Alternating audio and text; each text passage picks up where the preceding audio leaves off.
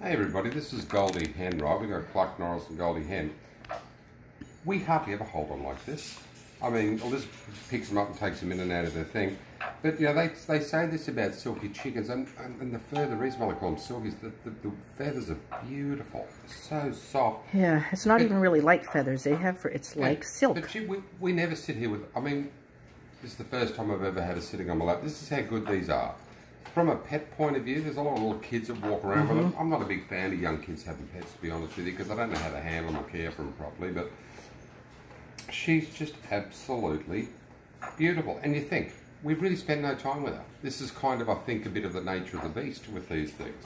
But she's such a pretty little girl, she really is. Cluck wakes us up every morning with his cock-a-doodle-doing inside the house, people. Oh, God. Even if we get up, like, in the middle of the night to go to the bathroom and flip the light on. Rotisserie sometimes while he does that. Sorry, what were you saying?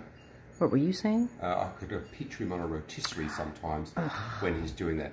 Just kidding. But I'm telling you, at 4 o'clock in the morning, cock-a-doodle-doing right in the friggin' house, or if I walk past his cage, he's dead quiet, and then cock-a-doodle-doos until he jump out through the window.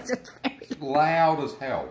And then she backs him up. Once he does it, she goes, yeah, like this, like she's cheering him on. She's tried to actually cock-a-doodle. And she did do the cock-a-doodle. She's out, been out of time with it. Daisy freaks out, starts barking, goes mental. They don't know what it sounds like. Like he's strangling it. It sounds completely different.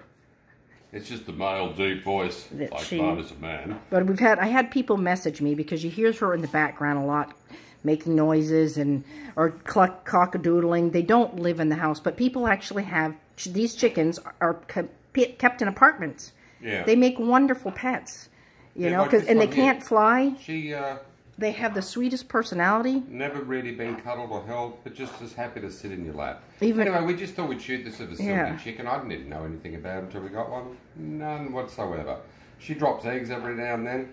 We don't keep them because we just don't want any more chickens there. Every day. And I mean, they go to the animals. They go to the possums, get them because they're so tiny. They're not fertilised or anything. They're just, you know.